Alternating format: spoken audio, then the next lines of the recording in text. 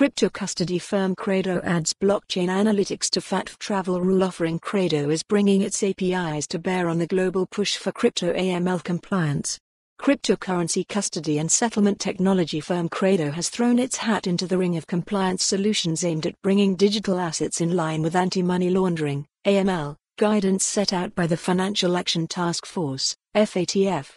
The FATF included firms that handle crypto transactions, known as virtual asset service providers (VASPs), within its ambit back in mid-2019.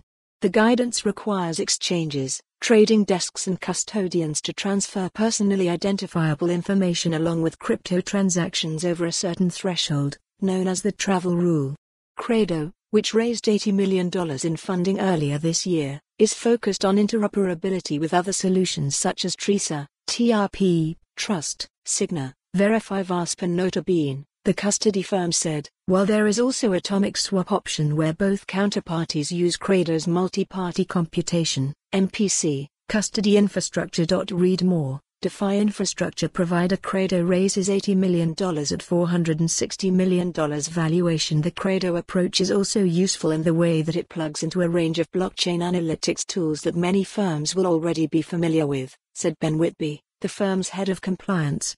This includes the likes of Chainalysis, Elliptic, TRM Labs, ComplyAdvantage, CoinFirm, Varsnet and Crystal Blockchain. Whitby said most of the crypto firms Qredo spoke with had spent a good deal of time and money training up staff to use blockchain analytics tools of one sort or another, and it made sense to follow the URL for the full article. For more on this story, visit the news article link.